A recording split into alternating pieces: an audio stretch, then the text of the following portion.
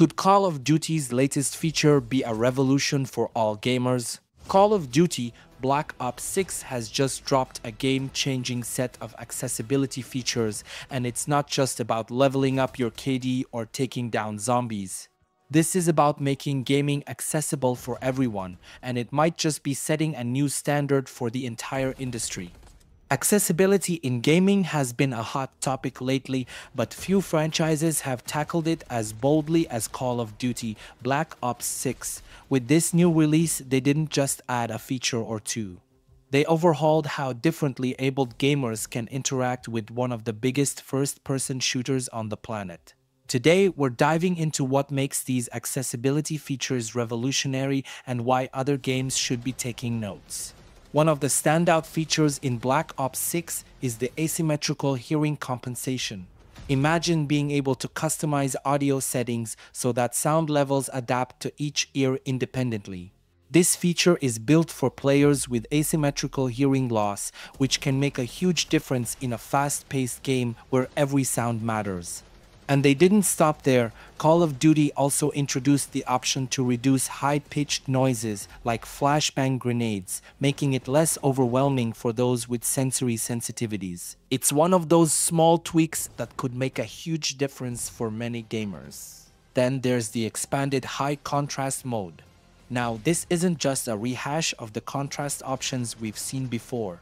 This mode gives players full control over how allies and enemies appear on screen. They can adjust colors, brightness, and even add a dark background for better contrast, making it easier for players with visual impairments to spot details. Plus, this contrast mode is available across both the campaign and zombies modes. It's a huge step forward in making sure that every part of the game is accessible.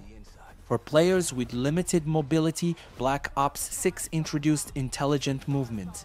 Instead of requiring a rapid series of button presses, this mode allows players to perform actions with fewer inputs, reducing the physical demands of intense gameplay. Imagine being able to compete at the highest levels without struggling with complex controls. For many, this is a game changer. They've also added HUD presets that allow players to adjust on-screen displays to suit their needs, whether you want information simplified, highlighted, or positioned in a way that's easier to read. Black Ops 6 gives you that control. And let's talk about arachnophobia mode in zombies, where spider-like enemies are redesigned, making the mode more comfortable for players with arachnophobia. The accessibility doesn't stop there. Black Ops 6 is now compatible with adaptive controllers from both Xbox and Sony, making the game even more inclusive. Plus, in Zombies mode, you can now pause and save the game whenever you want. That's a lifesaver for players who need to take breaks but don't want to lose progress in an intense round. With all of these features, Call of Duty Black Ops 6 is proving that accessibility is more than just a checklist. It's about rethinking what it means to play and ensuring that no one is left out. These updates don't just benefit players with disabilities, they make the game more enjoyable for everyone. And here's the big question: will other franchises follow this lead? Time will tell, but Black Ops 6 is making a powerful statement about the future of accessible gaming.